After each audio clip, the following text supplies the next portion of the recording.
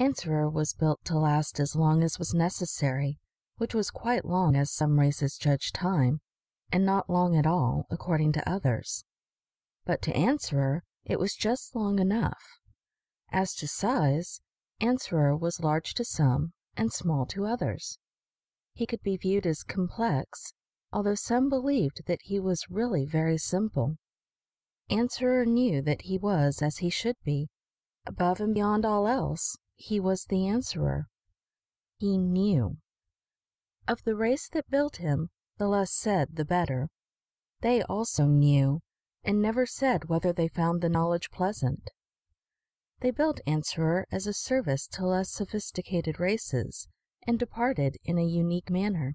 Where they went, only Answerer knows, because Answerer knows everything. Upon his planet, circling his sun, Answerer sat. Duration continued, long as some judge duration, short as others judge it, but as it should be to Answerer. Within him were the answers. He knew the nature of things, and why things are as they are, and what they are, and what it all means. Answerer could answer anything, provided it was a legitimate question, and he wanted to. He was eager to. How else should an answerer be?